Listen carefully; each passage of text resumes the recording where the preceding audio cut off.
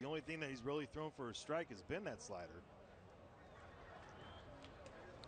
I mean, there's a couple of things that are going to be, I feel like they're off the table, is slider in the dirt, unless you completely trust Riley Adams right here with a runner at third base. You do have a 2-run lead.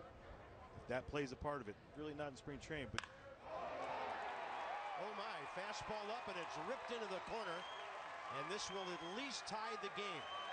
Yepes to third. They're going to send him. Took a long time for Yadiel to dig it out of the corner, and the bases are cleared by Edmundo Sosa to put St. Louis on top. This one, they're trying to go outer third, and you just see him yank it a little bit over the middle of the plate, but Sosa staying on it.